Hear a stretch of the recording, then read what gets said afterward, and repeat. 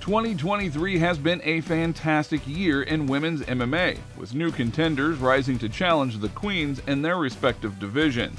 Since competition is getting tougher by the day, winning by decisions isn't good enough anymore, even in the women's divisions where finish rates are comparatively low.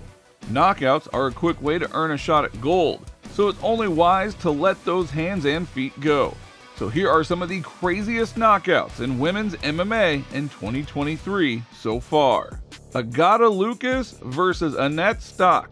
Rising Brazilian star Agata Lucas has made a blistering start to her professional MMA career with 3 stoppage wins in March, April, and May of 2023. She debuted against 44-year-old Annette Stock at Shudo Brazil in March.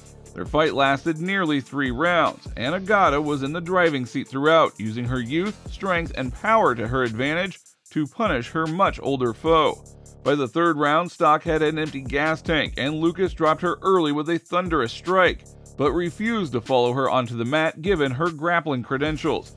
As soon as Stock stood up, Agata put her out of her misery by hurting her with a 4-punch combo, followed by ground and pound until the referee came to Stock's rescue. The finish was about 10 strikes too long, however. Daria Zeleznikova versus Marie Loiseau. Bantamweight Daria Zeleznikova is a menace on the feet with strong boxing skills and an overhand right that could shut out the lights on any fighter in her division. In her professional victories, the Russian has won 5 by knockout, including her most recent one against Marie Loiseau at Aries FC 14 back in April. Now right off the bat, Daria was the aggressor, swinging hard at her opponent who backtracked a number of times to avoid getting face planted. Marie could run, but unfortunately she couldn't hide, and less than 90 seconds into the fight, she went stumbling down after getting rocked with a stiff hook. To find her mark now, fighting. Daria followed her back up to her feet and then landed a big right hand to send her down again.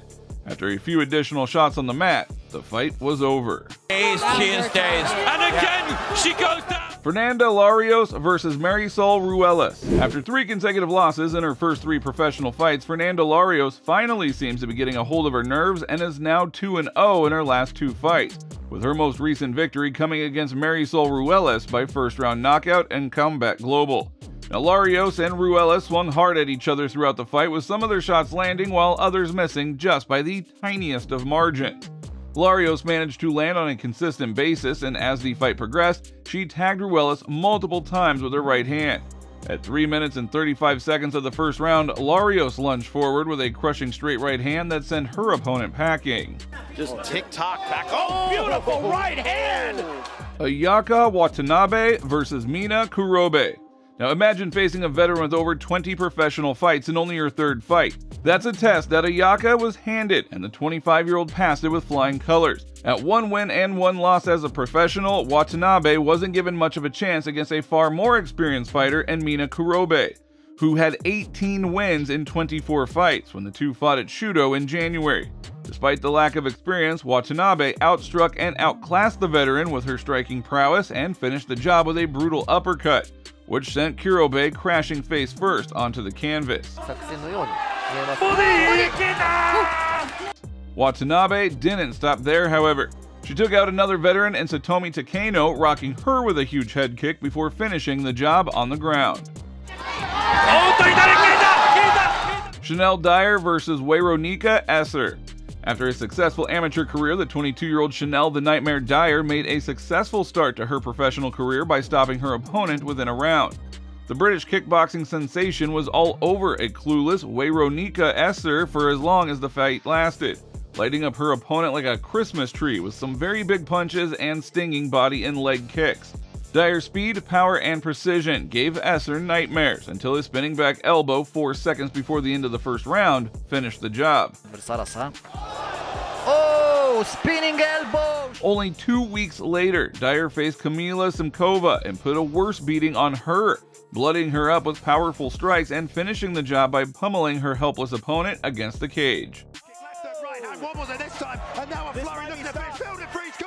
Amber Leibrock versus Martina Jindrova. Amber Leibrock may have pulled off the best head kick knockout of 2023 in the PFL prelims, Heading into the fight, Leibrock was an underdog in every way, but she fought against all odds and stopped Jindrova in her tracks in an impressive manner. The Czech was better striker on paper, while Leibrock was expected to wrestle more, and then the tables turned. Leibrock gave Jindrova a face full of feet just a little over 2 minutes into their fight, landing a perfectly timed head kick to send her opponent crashing onto the canvas. Leibrock landed a few hammer fists, and the fight was over. At the top of the feather. Oh boy! Now, if you are loving the video so far, show us some love by smashing that like button so we know to make more videos like this for you. Stamp Fairtex versus Elise Anderson. Upon one championship's entry into the United States, Stamp Fairtex emerged as a true representative of Muay Thai against Elise Anderson, who had a former two-time UFC champ Rose Namajunas in her corner. Aware of Stamp's threats on the feet, Anderson used a mixed method approach, pressing the Thai sensation with aggressive boxing combinations to find opportunities for takedowns. While the American did have her moments and secured takedowns in the first round, she wasn't able to do much with them, and despite a close round, she was the second best on the judges' scorecards. In the second round, Anderson tried to grapple again, but allowed Stamp to jump on her back and look for the neck. After failing to sink in a rear naked choke, Stamp jumped off Anderson's back but was immediately pressed against the cage in the clinch. Upon separation, however, the Muay Thai star smashed Anderson with a thumping liver kick that forced her into a fetal position. The referee jumped in immediately to save the American from taking further damage.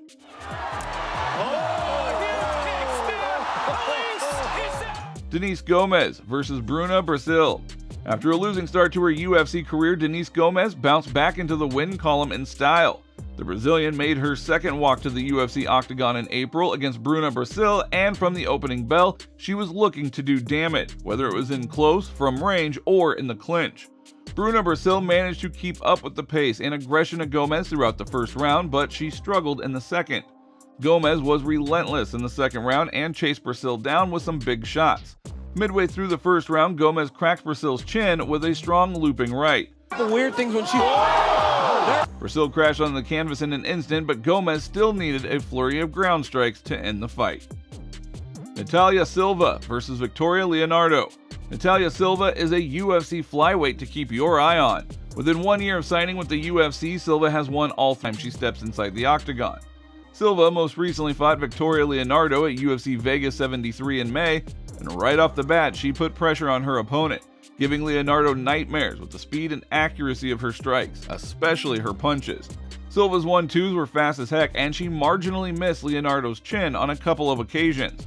Halfway through the first round, however, she connected with a big left hook and dropped Leonardo, who immediately shot for the legs.